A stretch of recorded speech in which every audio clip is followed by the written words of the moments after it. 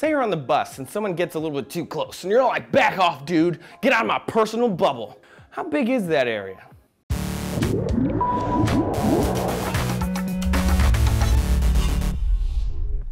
Hey people, Trace here with D News. When you say the words personal space, do you actually know what you're talking about? Chances are you know what your personal space is, but if you grew up in a rural town, it's probably larger than someone who grew up surrounded by humanity in the city. Firstly, according to a 2009 study in Nature, these invisible bubbles are based on the amygdala, which is deep within the brain. It controls aggression, fear, and unsurprisingly, social interaction. If the amygdala is damaged, people may lose their understanding of personal space, and in our teenage years, the size of the invisible bubbles that surround us are solidified. They're highly dependent on culture. So personal space in a public transportation-based urban area here in the United States would be vastly different than those in a car-only rural area in Russia, not to mention the difference between other countries. Back in the 60s, an American anthropologist named Edward Hall determined for Americans there were 4 invisible bubbles around every person.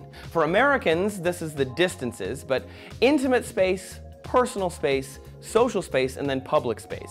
And depending on your relationship, you'd become uncomfortable if someone encroached past a certain level. The thing is, 12 feet is crazy, Edward Hall. Seriously, crazy. You could fit a horse in that space between you and the next public person. There are other ways to categorize the invisible space around you. Neurophysiological space is a touch less arbitrary. This has 3 levels. Pericutaneous space, which is just above touching your skin, but you can still kind of feel it. Peripersonal space, which is within arm's length, and then extrapersonal space, which is outside of your reach.